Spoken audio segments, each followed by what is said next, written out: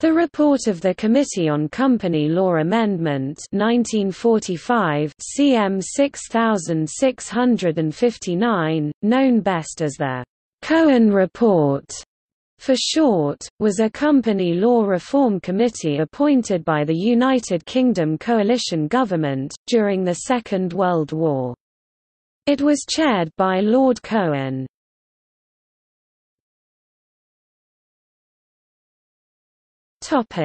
Background. The committee was appointed in June 1943 by Hugh Dalton, who later became Chancellor of the Exchequer.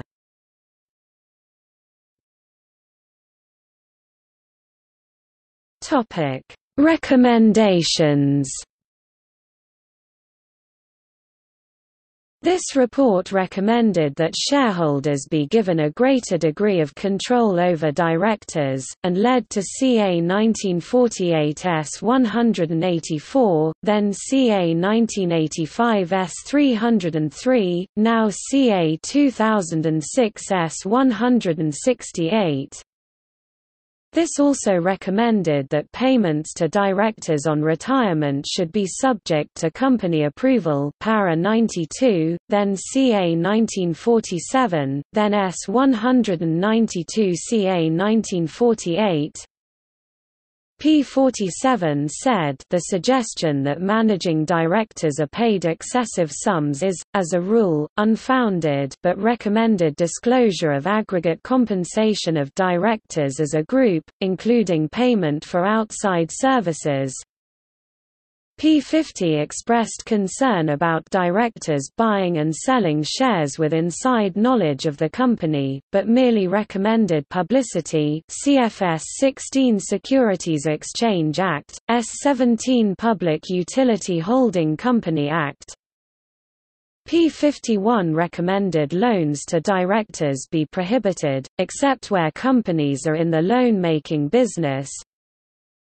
P50 rejects the suggestion that interested directors could vote on transactions in which they are interested, as being impracticable.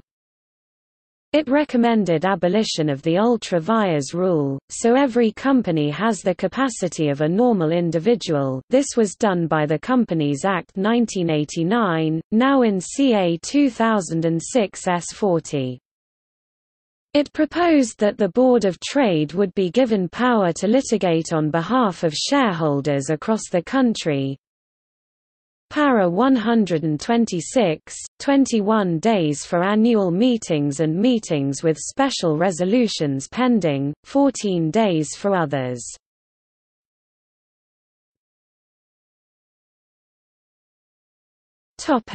See also